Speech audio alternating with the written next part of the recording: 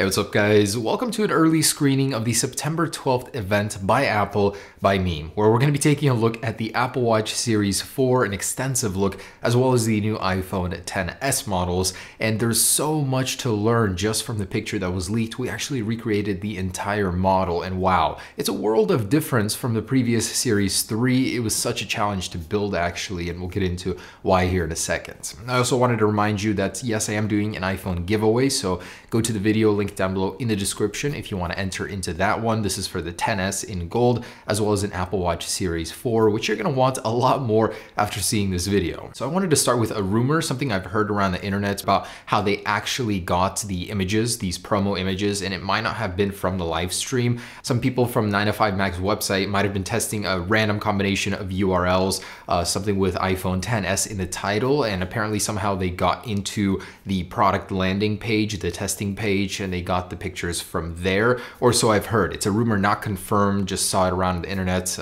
Just thought that was interesting because I thought it would be a little bit too easy to pull it from the stream itself, so that's yet to be confirmed, but could be. And here are those pictures in their full glory with my attempt at removing the watermarks. I'm no pro, but I think it was a pretty decent job on the Apple Watch. I got the entire watch face, which I then extracted and we used in our models. So very cool that it turned out the way it did for us. Looks really nice. All right, so let's start with that Apple Watch Series 4. Now, originally we just altered our old design and it didn't really work. The proportions were different. The size itself stays the same, but it's just so different. The actual chassis has gotten a little bit thinner, and it's not so much about being thinner, it's about being more round. It's like a pebble now. It's got more intense angles on the front and back sides. Well, we can't really tell much about the back, so we had to guess a little bit there, but from what we can see, we learned so much, and building it off of this, it was quite a challenge. So the display on the front, again, it does have a smoother runoff onto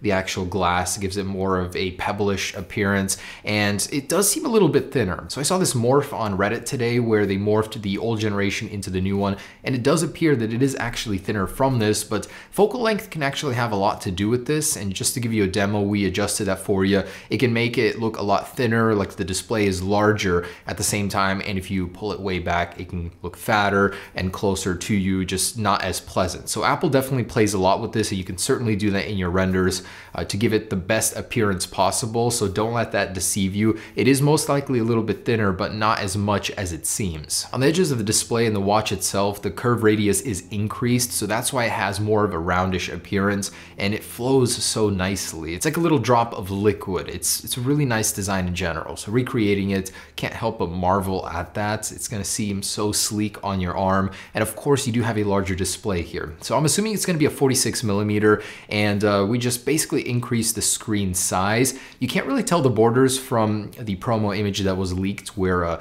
the bezels end, but I'm assuming it would be around here. And with that new watch face, what a stunner. It simply looks incredible. There's a lot of complications there. It's a very busy watch face, but that doesn't need to be the only one you use. I saw a lot of complaints about that. I personally like it. I kind of wish that Apple would make a little bit more of a dense one by adding even one more complication, but this has 9 total actually. So not 8, it has 9 complications on the front. That's ridiculous. And next up, there is actually a huge change that happened to the digital crown. So the old one and the new one, first off, they don't look so much alike anymore. Obviously, the red dot on the side is no longer a red dot. It's more of a little stripe going around it. It's a very clean accent. I do like it a lot. But aside from that, if you look at the ridges themselves, the ridges are more defined, and they run down alongside the length of the crown. And the crown itself seems to have been made flatter and possibly wider. It just seems like it's half the thickness of the old one, and actually modeling it, so we could definitely tell how they implemented it into the body. It seems to be flowing a lot cleaner now, like it's sitting on top of the metal, not indented inside of it. It's a very confusing perspective from the picture that was leaked, but we try to recreate it as accurately as possible, and it looks pretty dang good. And going off of this leaked gold color, I predict that Apple will release these in the same colors matching the new iPhones, a stainless steel space gray, a stainless steel silver, and this stainless steel gold look to match the iPhones. That'd actually be very nice, because if you have an iPhone right now, the only matching color to it is the space gray ceramic, which is quite expensive. So if they have a matching strategy with the iPhones, it could actually help sales even, I don't know.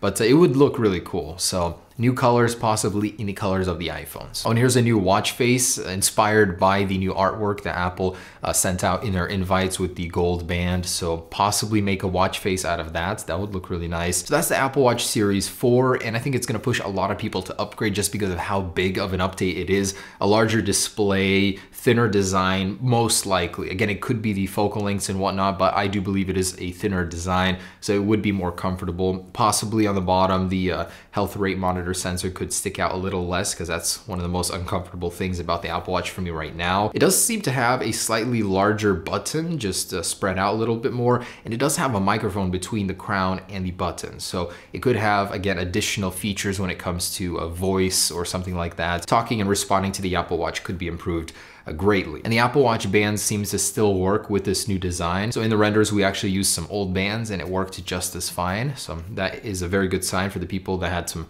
nice bands and didn't want to buy new ones. It's going to be a great update. I think you guys will really love it. It's one of the things I'm most excited for now. And here's an interesting point. So we know it'll be called the iPhone XS. We don't know exactly how it'll be written. It might be an iPhone 10 capital S, an iPhone 10 lowercase s, or an iPhone 10 space s. I'm guessing it'll be iPhone 10 and lowercase s, as that's how they did the iPhone 6s and all the S models before that, well, the 5S anyways. And we don't know exactly if it'll have the S badge on the back. That's just what I would think Apple would do to differentiate it at least a little bit from the previous model. We'll have to see about that. And a prediction regarding the most popular model come release day, I believe it'll be the iPhone XS Plus. And could it be that this will sell out faster than any time before just because of a new color and a larger size? I believe the iPhone 6 Plus originally when it came out, it had the new gold color with it, well, after the 5S. And that one was like the most popular one. It sold out completely online within minutes. It was just a really hard device to get in general. So I believe the same will apply for the XS Plus. Oh, and 905 Mac actually released that wallpaper. So if you guys wanted the promo image wallpaper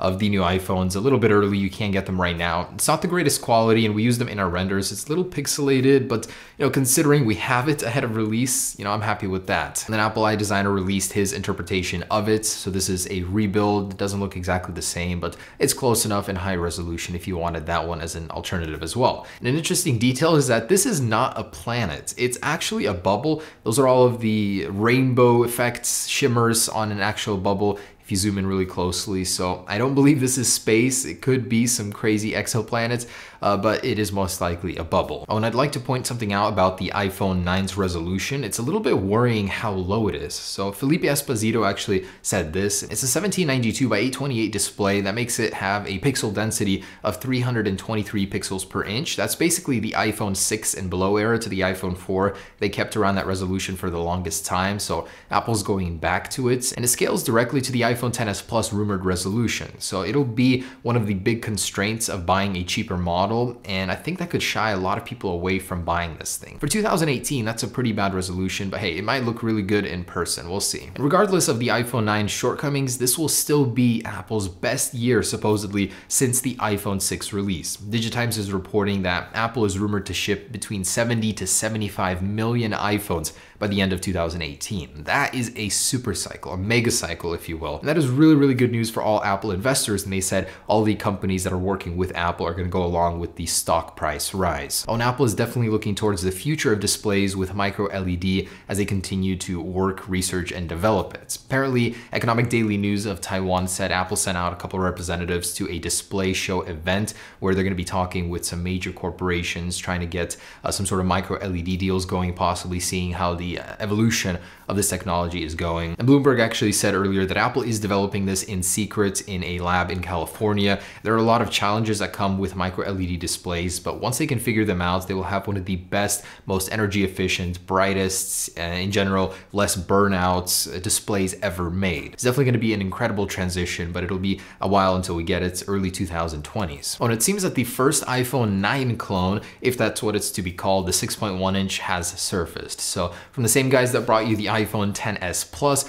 we have a first look at the iPhone 9 clone, and yeah, it does have that camera, it does have the flash underneath it. Doesn't look like anything special really. Still has a little bit of a bottom chin area, but it does have a notch up top and a larger display. So I did order one. We'll see what happens, just to get that size perspective before Apple releases it in October, supposedly, because they are delaying this thing after the release of the 5.8 and the 6.5-inch iPhone XS models. And I just have a question to leave this video off with you guys. What would it take for you to upgrade from an iPhone X to an iPhone XS? For me personally, I think it would be ProMotion displays. I would love to have that 120 hertz refresh rate from the iPad Pros. It's one of my favorite things about the iPad. That's why I like picking it up and using it, interacting with it. It's just so pleasant to do so. I think that would be a huge jump from the 10 to XS if it got that technology. Also, even faster wireless charging and much faster Face ID. That's one of the big limitations about the iPhone X that I don't like. Face ID just takes way too long, and a next gen would definitely, I think, incentivize a bunch more people to come to the XS. Anyways, leave a comment down below. I'm curious to know what it would take for you. And there it is, guys. That is our latest concept and render based on the official Apple